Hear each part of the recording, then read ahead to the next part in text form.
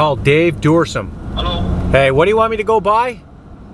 Mitre Bond. I sent you a picture. You sent me a picture. Because what, do you think I'm some kind of fool? I don't know what Mitre Bond is?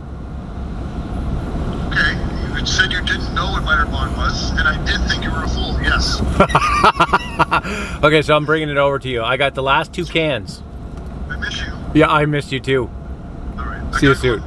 Okay, go. Bye. We're here on Forest Hill. I showed up at the wrong time, Larry. You're gonna pass it through the window? Yeah, I'll get the, yeah, perfect. Hey! Haha! Be careful with the windows!